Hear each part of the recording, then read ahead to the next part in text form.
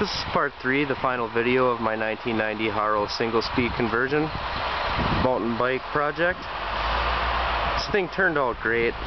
Please bear with me as I try to talk over the construction that's going on across the street. I know those guys aren't going to be stopping anytime soon, and I wanted to take advantage of this nice sunny day to show you guys the final outcome of this beautiful project. The paint just turned out excellent on this one. There's 2 coats of lacquer over that gunmetal paint. Some of the mods I had covered in the other video includes the shaved fender mounts on the fork, shaved water bottle cage mount on the down tube. There was a little fender hole right here underneath the yoke there that was also shaved.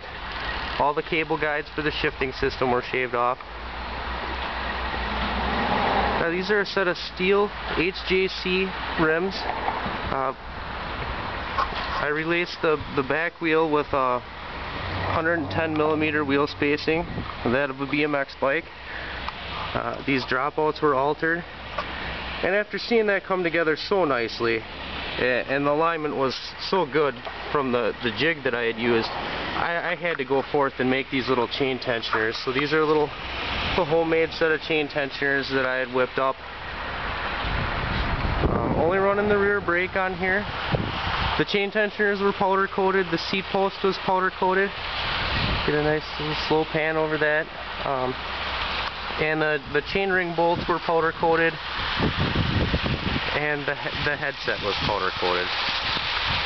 I made this little custom racing plate here. It's inspired by the shape of the Haro flow panel, and I did heat the wings here with my heat gun to try to form them around there, but you know, the type of plastic that I'm using just didn't take it too well.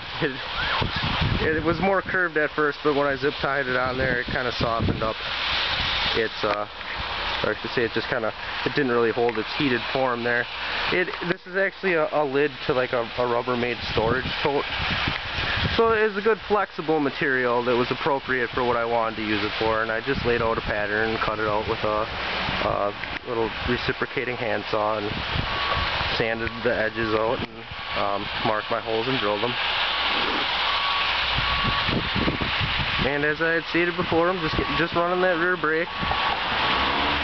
And you know, I had mentioned that I might do something with the pedals. You know, after going that far and seeing that polished set of crank arms on there, I couldn't just leave those pedals alone. So now I'm way over invested in time on this bike. I stripped the pedals, did a light bit of polishing on the bodies, but I didn't go nuts. And then you know, I got every speck of black paint off of there and repacked the bearings in them. I'm amazed at just how strong that powder coating is for an at-home kit. I had bought one of those from Harbor Freight. I had watched another guy's YouTube video on it, and you know, I thought, hey, let's give this a try, and I'm very happy with the results.